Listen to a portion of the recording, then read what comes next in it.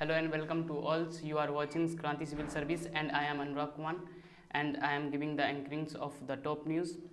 First, Indian no longer required to submit police clearance certificates, and another next is Poonam Yadav, Dipti Sharma, Sneha Rana, Pooja Vastrakar named captains for the Women's T20 Challengers, and next one is Saving Planet Earth, a collective responsibility. And next local news is key accused in Muzaffarpur kidney scandal case arrested, and next one is the 5 billion soundbox transactions processed in financial year 22.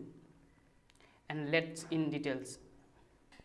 India no longer required to submit police clearance certificates. New Delhi, Indian nationals will no longer be required to submit a police clearance certificates for obtaining a visa for traveling Saudi Arabia, the embassy of the country announced on the Thursday.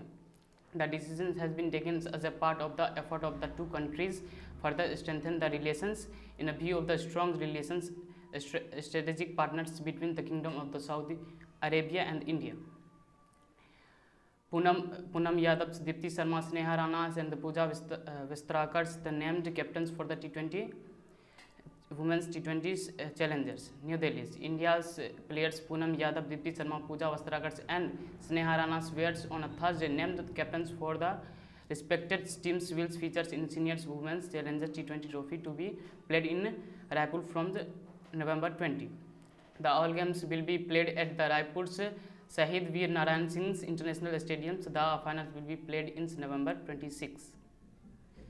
Next one is Saving Planet Earth, a collective responsibility. Indian Council of Agriculture Research former director Janardhan Ji explains in details all the four important components of the UNDP, namely climate actions, pollution actions, sustainable infrastructures, and emphasized needs for their proper implementations. He also explains adds of the plastics pollution management and solid waste. And next one is Bihar, key accused in Muzaffarpur kidney scandal case arrested.